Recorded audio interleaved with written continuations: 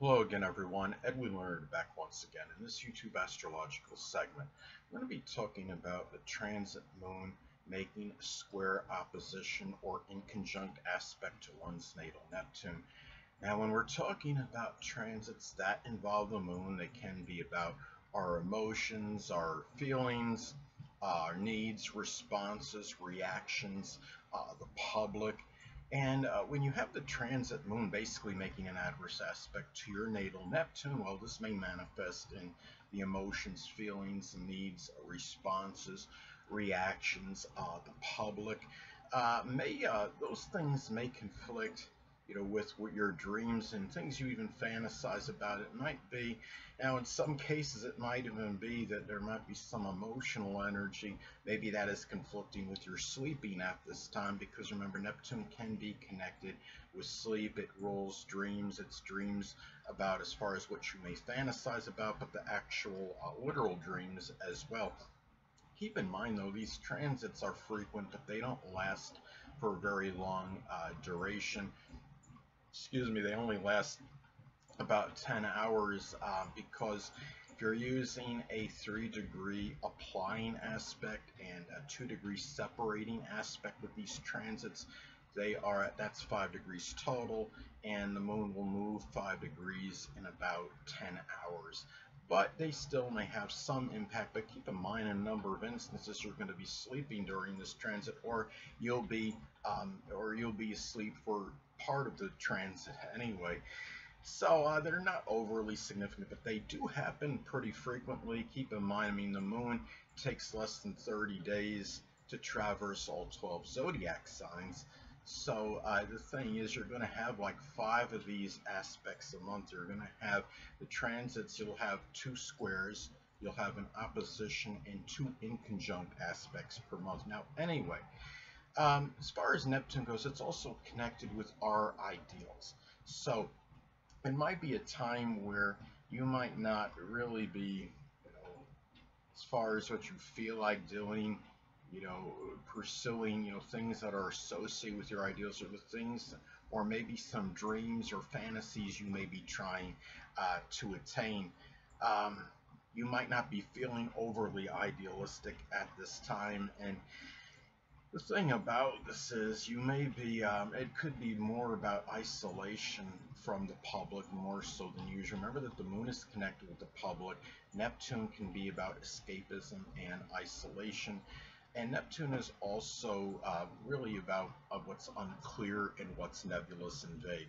So this could also be a transit where those things, people that, I mean, that are, family members, people you're close to home with. It could be the mother or prominent females in your life scheme. These people may not be as clear as usual. Remember that the moon rules the left or the right eye depending on gender. So, figuratively speaking, how you see, these people may not really be that clear at this time. But remember that the transit does not last for a long duration, so it's not overly significant. There might be some minor confusion over somebody at this time, or some intentions of somebody that you're close to home with.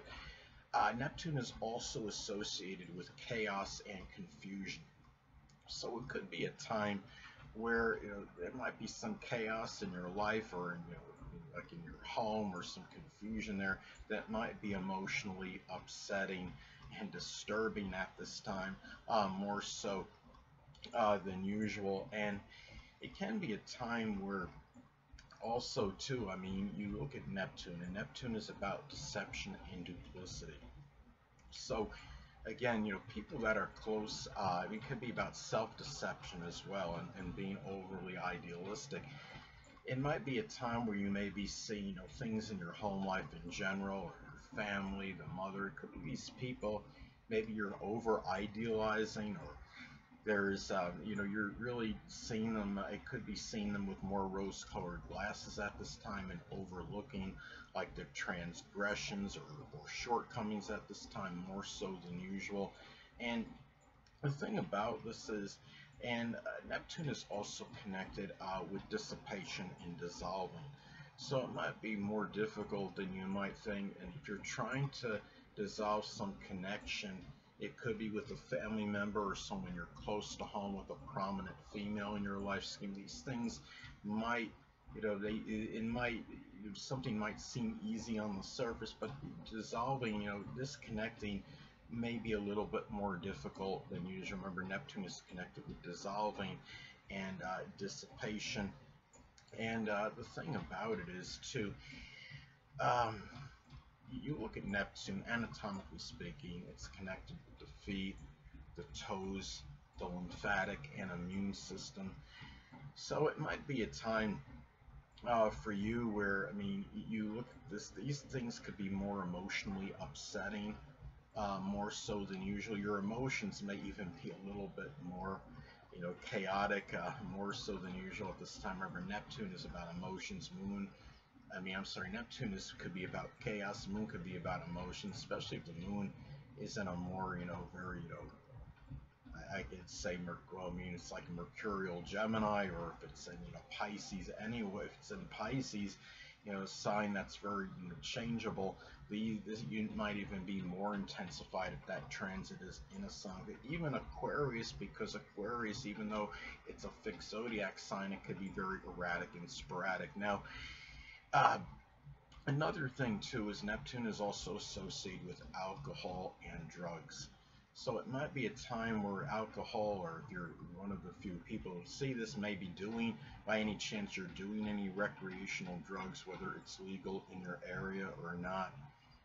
It could be where it might have more of an adverse effect on your, alcohol, on your water retention one way or another. Moon is connected with that. It could be issues with the stomach, um, in some cases. Now, the moon is also connected with the chest and breast area. I don't know if alcohol and or drugs could have any complication with that, but if there is a possibility for that, then it could, there could be a greater propensity then, if that were the case, for some issues with the chest or breast area. But keep in mind, again, not to be redundant with this, but this transit is not going to last for an overly, prolonged or protracted period.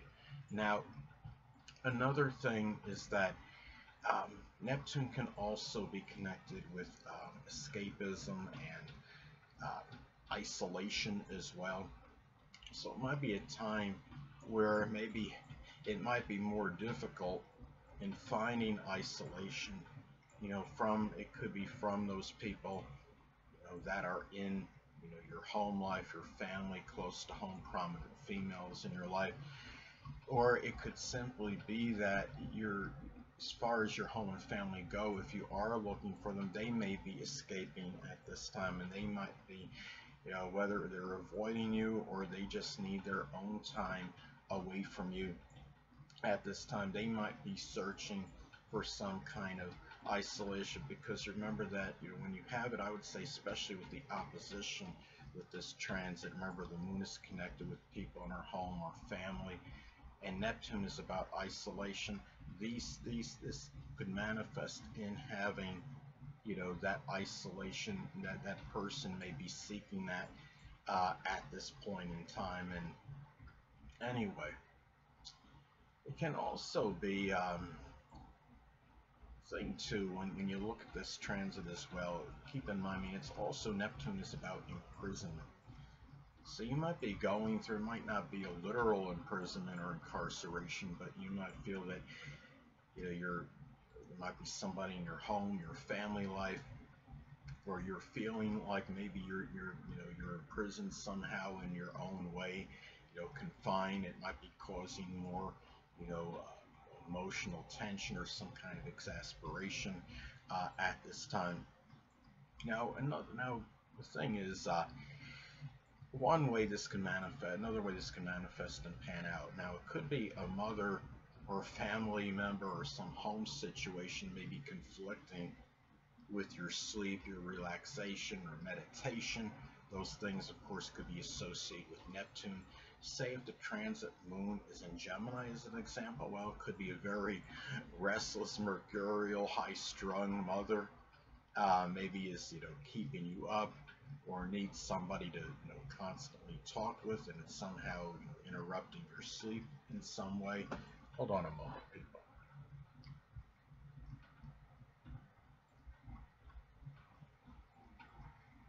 Sorry about that, I'm back. But anyway,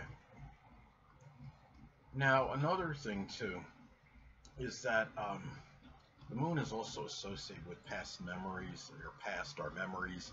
So past memories in some cases may impede you from going after your dreams. Neptune, of course, is what we may dream or fantasize about. Now, say if the transit moon is in Libra as an example, it could be maybe there's something in the past when you were overly ambivalent or indecisive that might, or lacking maybe the ability, to find someone to collaborate with on something.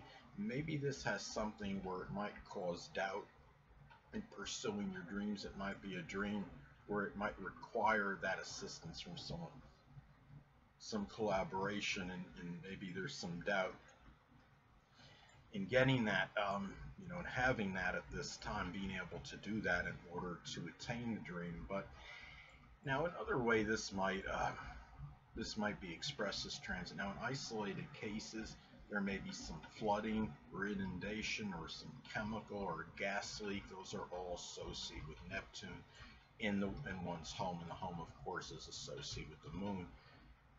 Maybe at this time you might find it difficult to nurture and care, which is, of course, nurturing and caring is associated with the moon.